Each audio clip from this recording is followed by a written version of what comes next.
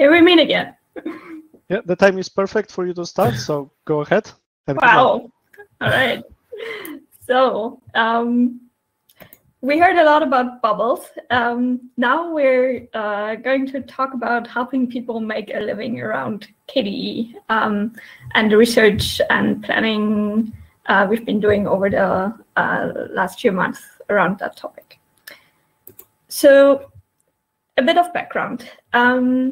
KDE is almost 25 years old, and one of the things that's really important for us is keeping people around, right? Giving them the opportunity to contribute to KDE long term. As many people start contributing to KDE during their school or university years, many of them tend to drop out as they leave university, get jobs, and so on. And one of the things we are trying to do is making it easier for people to stay around in KDE by making their living with work around KDE. So over the last few months, we did interviews with people from both inside KDE and outside KDE to better understand everyone's view on the topic, and then aggregated that and expanded it with the past experience that the board members had through their own jobs, through their own experience with contributing to KDE. And out of this process came a number of options we looked at for how to make this happen, how to help people make a living around KDE. And I will go through those options, and then Neofytos will later talk a bit about what we ended up. So the first option we looked at was that we could have KDE EV, the organization behind KDE, hire people to work on some specific apps or Plasma. To make this viable and make this work, we would need to find ways in the community to decide which apps and features or bug fixes we actually want to spend the money we have on, because while we do have some money, it's not unlimited, of course. And on the other hand, we would also need to make this attractive and secure enough for the person who takes on this position that they want to do this, that they want to potentially give up another job for that. From the organizational side, it is important for us that we make this sustainable because we don't want to hire someone for 6 months and then have to let them go. Of course, that is not who we want to be as an organization. And then we would also want to have this have enough of an impact on the specific app or Plasma to make this worthwhile. Because if at the end of the day you're not seeing the benefit of that time investment, then that's kind of sad and not useful. And in a similar way, we would then need to manage the expectations from people, how much of a change this can actually achieve. Now, if we did this, we're pretty sure on the positive side that our products would improve, right? We would make our apps or Plasma better and bring increased momentum into the project. And it would also give us the opportunity to do project-specific fundraising. So we could go out and say, hey, here, help us make Quenview better today. Help donate to that specific effort. On the negative side, we might not be able to find the people who are suitable to do that work, to do this for shorter periods of time. And as an organization, we would have to deal with all the hiring and people management associated with it. Another option we've looked at is very similar, but here we would not hire people to work on apps or Plasma, but instead on the base software. Base software here being Qt frameworks, all these non-end product components that that we're relying upon. What we would need to make this happen is very similar to the previous one, except that here it will be a bit harder to show the benefit of this and see the impact of this. And it would give us less of an opportunity to do specific fundraising around this. A different option we looked at was that KDE EV supports people in applying for what we would call lightweight grants. So grants that have very little overhead for applying to them and then doing all the paperwork that's related to them.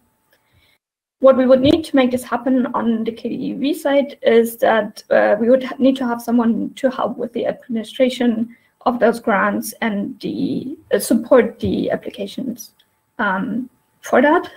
And in the first place, research some of those grant opportunities to make them known to people. On the plus side for this, here we would not really need to decide which projects to work on, but turn this around and see what's available and what's exciting for people. The administrative overhead would be rather minimal because these lightweight grants are by nature rather low overhead. And we would only be putting work into projects that at least one contributor is really excited about. On the negative side, those tend to be more short-term, and we might not be able to attract more senior people. And at the end of the day, we're pushing all the risk and most of the administrative overhead to the person that's actually applying to the grant, which is also not so great from an organizational standpoint. The other extreme on the grant side is that we could apply for more heavyweight grants and join research consortia and similar things. Our experience in the past with this has had limited success, and the impact on our products, there are different opinions on this. We would need someone to research opportunities that actually fit our community, available grants that we could apply for, and then spend quite a lot of resources on actually applying for those grants, which we might never receive in the end. On the plus side, this would really help us improve our professional image in such organizations. And we would gain opportunities to push our products into areas where we're usually not. And we would create new collaboration opportunities with external partners. On the negative side, these tend to involve a lot of administration and paperwork that we tend to shy away from. Also, the topics of those grants are usually not set by the grantee, but a lot of the direction comes from what is available and what gets funded. So it might not quite fit with what we as a community want. And last but not least, getting those grants is not generally easy, and the probability of getting them seems generally low.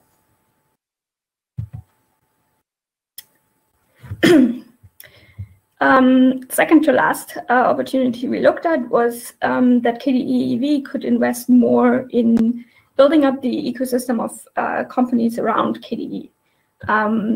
We already do some efforts in this area with the Trusted Consultants program, for example, but we would have to increase the effort there. We would also need to ensure that there's actually enough business opportunity for those companies in our ecosystem to make this attractive. It would probably help if we had someone in KDE EV to do business development there, and have a place where those consultancies could become aware of opportunities and potentially pool resources if needed for larger projects. On the plus side, it would definitely mean that our organization and products are taken more seriously because we have this company ecosystem around us. And we would not have to deal with much of the administrative tax, hiring, and so on burden that comes with a lot of the other opportunities. On the negative side, right now, it doesn't seem like there's enough business opportunity going around to really make this attractive for several consultancies around us yet. And that brings me to the last one we have, which is, or the second to last one, sorry, which is that we support our community members in fundraising themselves directly via platforms like Patreon. To achieve this, we would need to find some solution that aligns with our vision to make this work, and then help our contributors build up their donor base through teaching them how to fundraise well and similar things. On the plus side, this would be rather easy to set up. On the negative side, there's the effort to actually fundraise would be pushed towards the person who wants to do the work, taking away a lot of their time, because this type of fundraising needs a lot of effort to do all this cheerleading that goes with it. All the bureaucracy and taxes and so on, we would offload to the contributor, which again is not very nice. And if we really take this to the extreme, we're effectively making several KDE contributors compete against each other, which also does not seem right. There is a risk that it would make us focus more on the short term than the long term, because it has this tendency to focus on things that you can show and that are flashy and in the moment. And last but not least, it would mean that we would basically be constantly asking our user base for money. We would constantly have many different fundraising campaigns going on at the same time. Okay, now last opportunity. KDE EV offers bounties. Bounties are a good opportunity to get very specific work done. So we would need to figure out how we define this very clearly, what we want to get done, and define a process for that. And then we would need to have support from maintainers to evaluate submissions if they meet the criteria of the bounty. And those would need to be very thorough, because otherwise there's too much wiggle room and too much haggling about, okay, has this bounty now been fulfilled and should it be paid out or not? So on the plus side, we would clearly request what we actually need to get done. And it's something that we can start rather small and then scale later, which is very convenient. On the negative side, this is very piecemeal, and it's hard to make a living off of this for an individual contributor. It's rather hard and complex to coordinate, and the line of what is acceptable as a bounty submission is hard to define, and will lead to potentially a lot of squabbling by people who submit solutions to bounties. Now, all of these opportunities also need to somehow be funded, right? And we said we would rather invest in spaces that will build up revenue that sustains efforts in the longer run, and not to constantly need to be fundraising new and again, or rely too much on things that are very immediate and not longer term sustainable. So the options we looked at here were dedicated fundraising campaigns, so for specific efforts, general fundraising, like please support KDE financially, continuing to rely on drive-by donations that people give us, the supporting membership fees, patronships, purchases in app stores when people download our apps in some of the proprietary app stores, and grants we talked about. And with that, I hand over to Neofytos to tell us a bit about the outcomes. Thank you, Lydia, for presenting all that research we did. Sure feels a lot. So yeah, after doing all that research with Lydia and Alicia and other members of the board, we needed to do something with that. We talked to a lot of experts, we talked to a lot of people from our community. We figured out some paths we could follow, and then we came down to doing some recommendations. So the proposal we came up with and proposed to the EV membership is that we believe there are 3 key areas that it's worth for the EV to invest in going forward. As you can see, the first one is hardware integration. We talked a lot about this in other talks as well. This is about getting our products on various hardware devices and making them work better, or making them work and ship in those in that hardware. The second one is app store support. So getting our products in more stores, getting the most out of those stores, and trying to figure out how we can improve on that front. And then the third one is hiring someone to work on software development on the basis of the core technologies that we do. So if we can start quickly going through them, what the main thing we want to have as an outcome from these 3 positions is that we want to grow our product, right? So we believe that through these 3 positions, we can achieve to increase the momentum around what we are doing.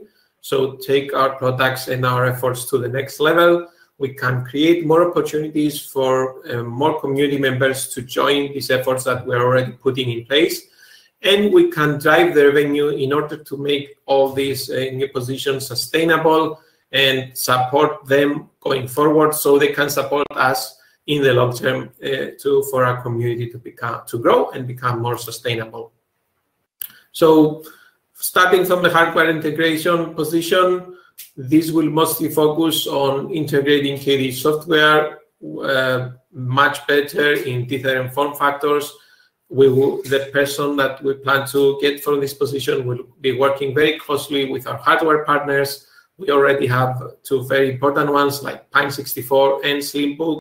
We want to grow, we want to improve the current partnerships we have. We want to grow and gain new partnerships as well. And we believe this person will be a major help in that front.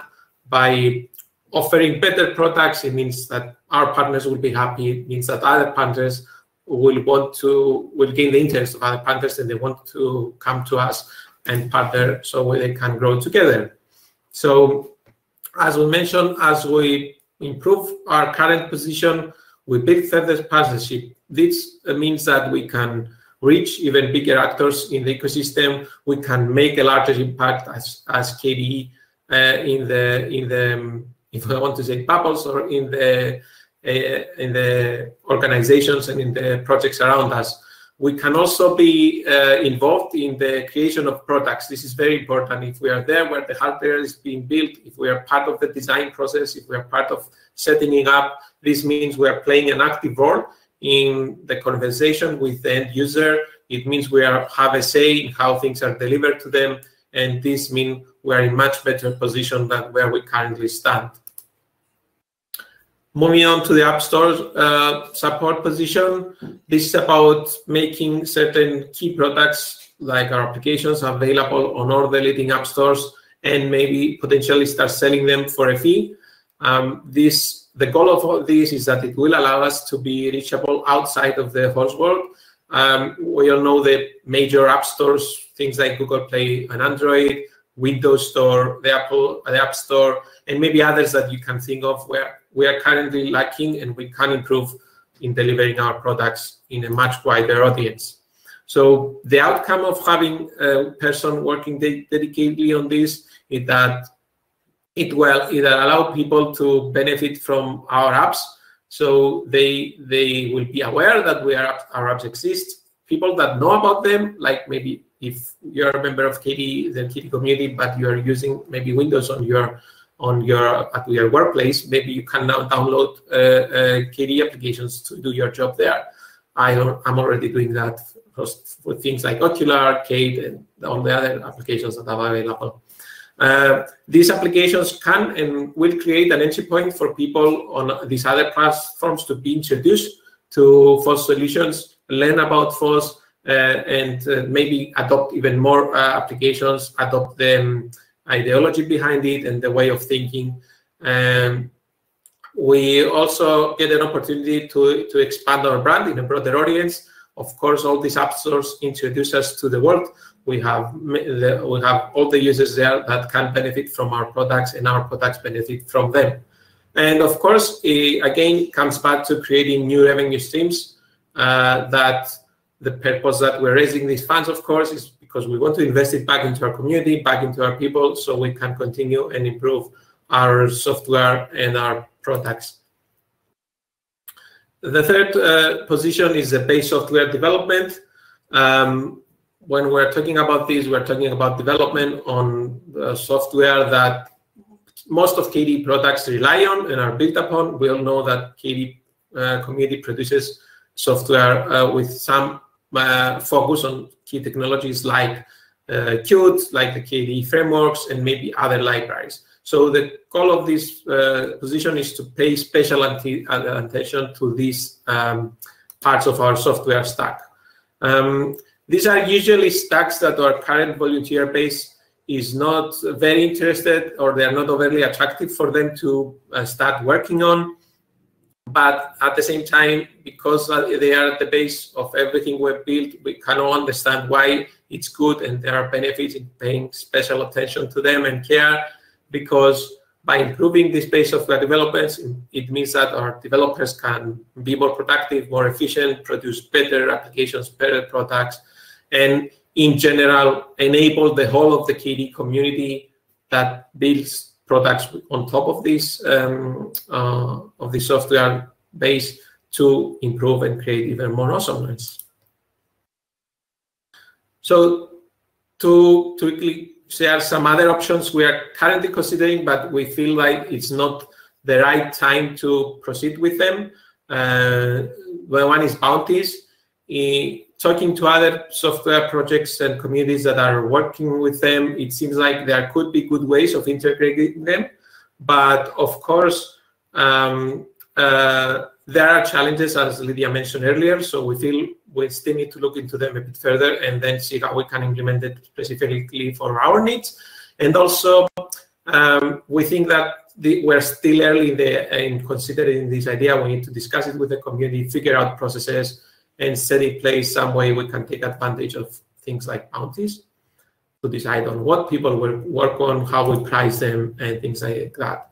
The other option we're already looking at, but there's still room for growth going forward, is grants. You probably saw Cornelius talk about the Blauer Engel project. We're currently running a project with them about building environmentally friendly software products. This is a remunerated way for contributors to work on KDE products, and so that's a good thing. However, as Lydia mentioned earlier, as part of the challenges of this, let's say, option is that depending on how we do it, it can be distracting, and it might not be so noticeable to our end users and the users of our main products that what we are doing here. So it's something we're looking into, but we'll see when the time comes to implement it. Now, talking about the future again, here are our next steps. As you can see, we already, if you're part of the KDE, you must have already seen this discussion happening in the membership. We already try to include parts of this discussion into the costs for the 2020 budget in collaboration with the financial working group and the treasurer. We are currently in the process of preparing the job descriptions, and we should be in a position to publish this descriptions very soon, starting from the first one. And then we need, of course, to find the right persons. And once they are onboarded, to start gaining and profiting from them. So if I can share a very high-level time plan of what we plan to do. As I mentioned, we should be publishing the first job ad in July. As we have almost all the job descriptions available, we just need to review them. Usually it takes some time to get those, let's say, applications in, and then filtering the right candidates, starting to conduct the interviews. And we feel like by September we'll be in a position to complete the first hire, so we can then start to publish the second job ad and go through the same process again by the end of the year. If things go well, we'll probably be publishing the third job ad as well by the end of the year. It will depend on how the other two positions go. Of course, all the time plan you are seeing here, it might change based on the quantity and the quality of the applications we get and how long it takes us to go through them. So coming to the important part now of how you can all help. First of all, apply to the positions. You've been around to the KDE community, maybe most of you. If you're not, maybe it's a good chance to join us. If you find there's a position that interests you, it's a great opportunity to contribute even more to KDE while being paid to work on this, which is great. If you are maybe not interested in this position yourself, maybe you can help us conduct the interviews. This takes up a lot of the time of the board members. It can help us speed up the process and make it more efficient for all of us. So if you feel like you can help us on that front, do reach out to the board, and we can, based on the position, maybe you can offer your insight and your experience in order to conduct these interviews. And finally, if none of the above, then once we publish these positions, keep an eye for them and help us spread the word once we're out, so we can gather and attract people from the wider, let's say, community and the whole of the ecosystem. We are very lucky in the past to have applications from people that were in our community, and we think it's always helpful. But specifically for these positions, it might make more sense for people that are already close to our, let's say, technologies and the way we do things. So again, great opportunity if you're already a member and follow KDE closely. So to wrap up, join us in the Academy BOF to discuss more on the next step. I see we missed here the time of the BOF. That may be quickly. I can repeat it. It's the BOF will be on Tuesday, the 22nd at 5 p.m. UTC. Awesome. So join us. Me and Lydia will be there, and we can discuss more on these things if you're interested. And of course, you can always reach out to the board at any time if you need questions, clarifications, or have some ideas on how to proceed with this. Thank you. I think this is the final slide. So yeah, if you have any questions, I see there's some active discussion in the chat already happening. Adam, do we have any questions maybe? Yes, we do have one, although, yeah, let me read it out. I know currently there are a lot of companies that support open source, but not necessarily free software. How do we make sure that those won't collide with our goal of making digital freedom? So I would say we are in charge of setting the agenda for those three positions. So it's up to us to set an agenda that's in line with our vision, and I don't see how we would have a reason not to do that. And also, as we work closely with hardware partners, we are in a better position, as we mentioned earlier, to affect them and maybe try to bring them closer to the way we do things. But as Lydia mentioned, it's up to us to make the choice to partner with people. Like, nobody forces us. Ingo asks, what amount of hours per week do you plan for the contracts? Per position, I don't think we have narrow down to that for the hours per week. We need to figure this out. If you have ideas, or you can join the BOF again to discuss about them. Yeah. So they are going to be, as the other positions, part-time contact work, but it might vary depending on the availability of the person and what they are willing to work on and things like that. Okay, another one from Cornelius. What are your thoughts on measuring the impact of investments in the development work? I think that's a really good topic we should discuss in the BOF, because obviously we don't want those positions just to be there for the sake of being there, but because we want them to make KDE better and support our community. So yeah, if people have specific ideas how to narrow that down and how to keep track of that, let's please discuss it in the BOF. Okay. And then another one, can we afford hiring senior engineers from, example, Europe and pay them sufficient to want them to stick around?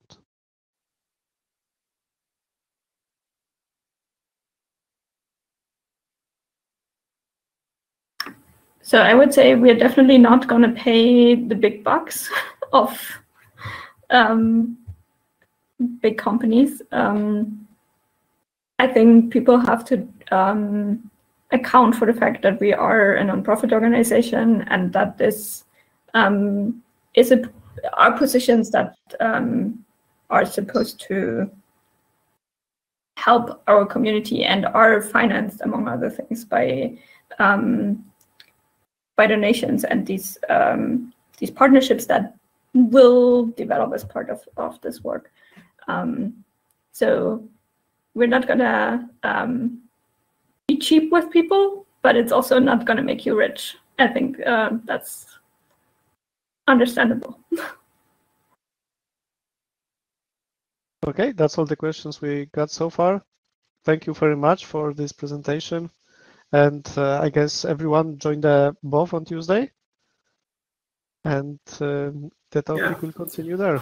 The questions showed like there's interest, so do join us to discuss this further. We want to gather all the insights from the community and the people that have knowledge to help us on that front.